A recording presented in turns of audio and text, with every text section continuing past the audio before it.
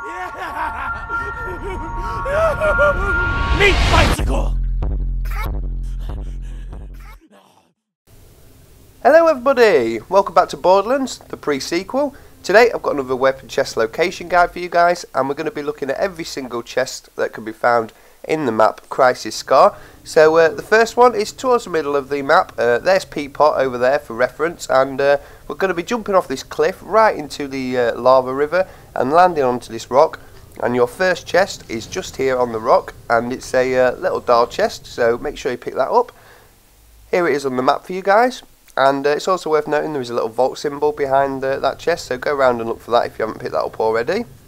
Next, you're going to come out and then run all the way around onto this cliff and head for Red Belly's arena, which you can now see on the right hand side.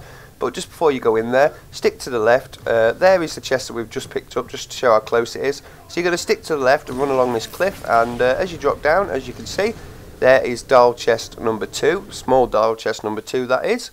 So there it is on the map once again. And next we're going to be heading into Red Belly's arena. As you can see, here we go, is the start of it. So once you run into Red Belly's arena, you're just going to stick to the left hand side and head for this room here. And once you come into this room, just before the exit to the room, on the left hand side is small dial chest number 3. So map reference once again. Now once you come out of this, you're going to go through this door back to the outside, and we're just going to head up onto the left hand side onto this platform here, run along it, and then head up onto the next one a bit above, and along this gangway above the lava at the end is dial chest number 4. Quite a lot of small dial chests in this map unfortunately, but they do get better, so don't worry. So there it is.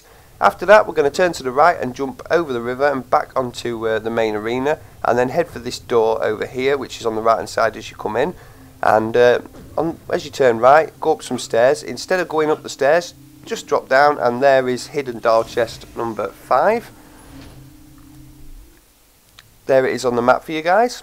Now there's one more little dial chest, so well actually there's 2, but there's one more before we get the good chest. So we're going to continue along here, up these stairs, and then just before, in the last room, just before you come out, there is another dial chest on the left hand side. So that is all but one of the dial chests, the small dial chests. Now we can start picking up some good ones, and there are 4 of them anyway coming up. So as you head out of this building, you're going to jump along here and onto this structure, turn back on yourselves, and then run along and jump onto the roof. And there's a quite strange structure just in front of you, a bit like a turret, and right at the back of that is a moon chest to pick up, nicely hidden, that one. There it is on the map, so make sure you get that one.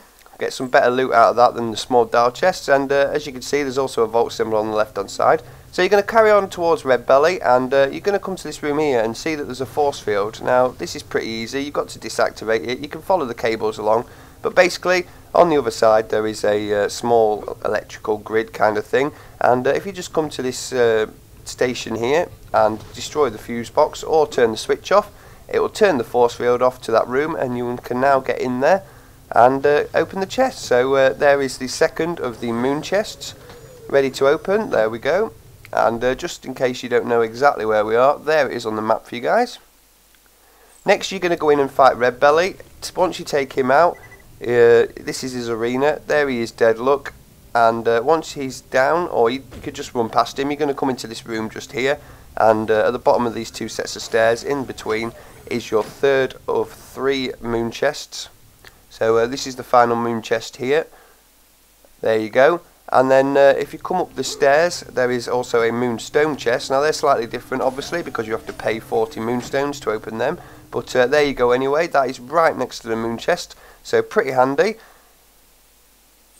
And then finally there is one more chest on this map, and unfortunately it is a small dial chest, but you're going to come up them stairs anyway, as you just saw me, and head out onto the outside, and we're going to be heading for the roof of Red Belly's arena.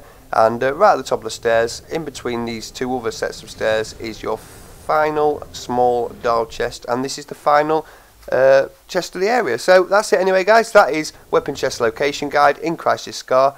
Hope you guys have enjoyed, and let me know if there's any that I've missed as well in the comments, and I'll put them in the video. So thanks for watching everyone, I will see you in the next video.